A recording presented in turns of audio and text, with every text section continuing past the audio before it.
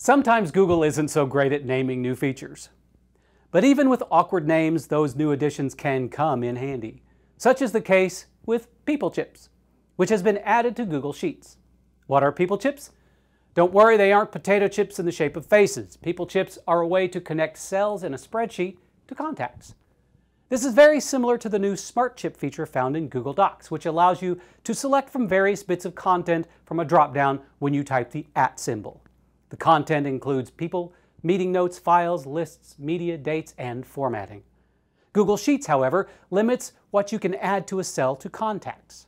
With People Chips, you can add individuals or groups. Once you've added a contact to a cell, you can then hover over the name to reveal their details. One thing to know about People Chips is that they do not serve as a way to notify users. That's not the purpose of this feature. Instead, it's a way to add contacts and be able to quickly view their salient information. I would assume at some point Google will be adding more features to People Chips. To add a People Chip to Google Sheets, click on the cell to house the contact and type the @ symbol.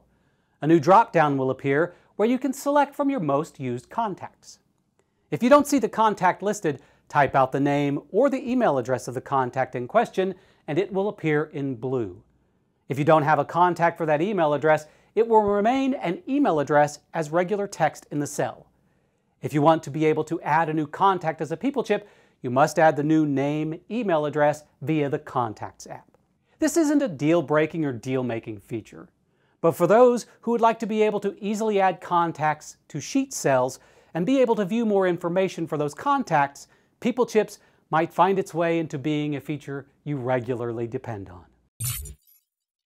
If you want to see more how-to videos, subscribe to our How to Make Tech Work YouTube channel. Also, check out TechRepublic for the latest news in tech.